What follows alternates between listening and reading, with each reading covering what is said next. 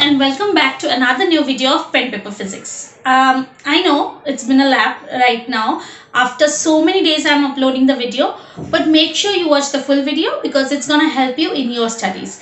And this video was a request from one of my subscriber, Mohit. So Mohit, this video is for you. But before we move into the video, please subscribe to my channel, and if you like the video, please after watching the full video, positively hit the like button. Till then, let's move into the video.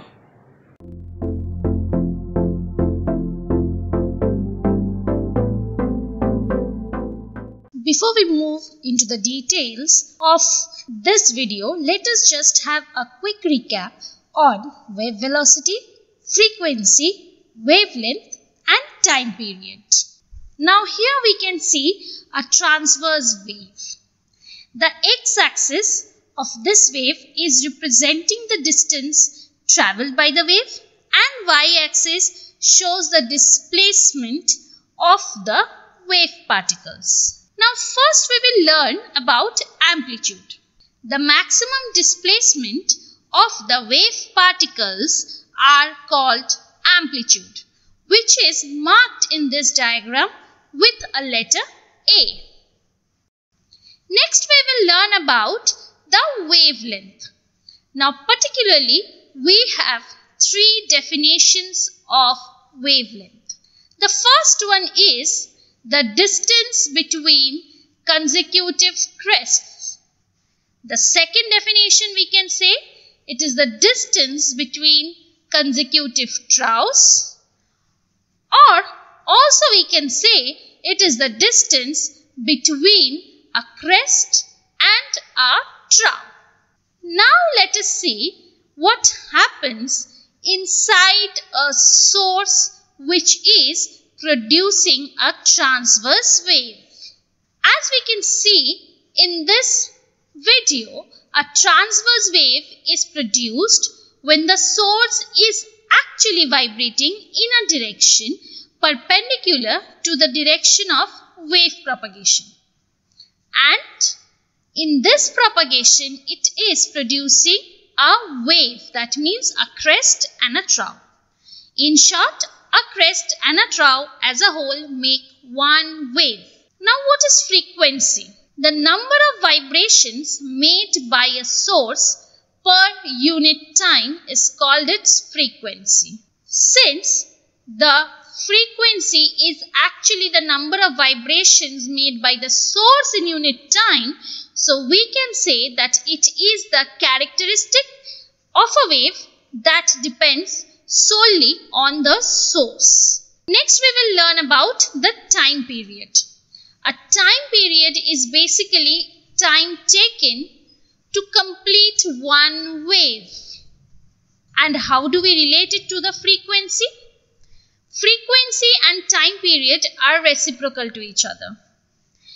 For example, over here, the time taken to complete one cycle is 4 seconds. So frequency is 1 by 4 and time period is 4 by 1. So they are exactly reciprocal to each other. Next we will learn what is wave velocity. Wave velocity is the distance travelled by a wave in a medium in unit time. Like over here, the wave or the disturbance is actually passing through a distance of 3 meters, and it is taking 2 seconds to travel that distance. So we can say the wave velocity is 3 by 2 meter per second, as a whole 1.5 meter per second. Now we will learn how do we relate the wave velocity, frequency, wavelength all together.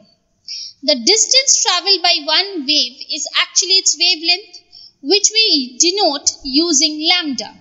The time taken to complete one wave is t, and the wave velocity is distance by time.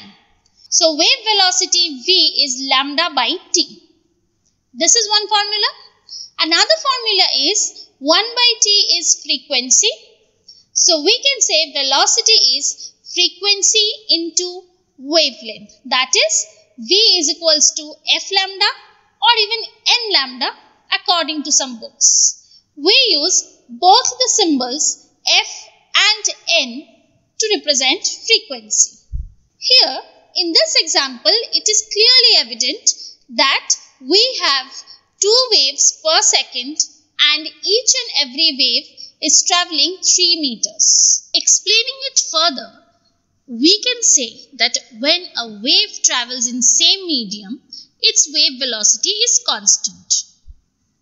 That means f into lambda. That means the product of f and lambda is also constant. So lambda can be explained as constant by f or frequency. So we can say that wavelength is inversely proportional to the frequency. As a result, when frequency increases, that means when the source is vibrating faster, the wavelength decreases. That you can clearly see over here in the video. The key point to be noted over here that when this scenario is actually happening, that means the wavelength is decreasing over here because of increase in frequency, but with it the constant wave velocity. So from here I can conclude that wavelength and wave velocity depends on propagating medium. That means it depends on the medium through which actually the wave is traveling.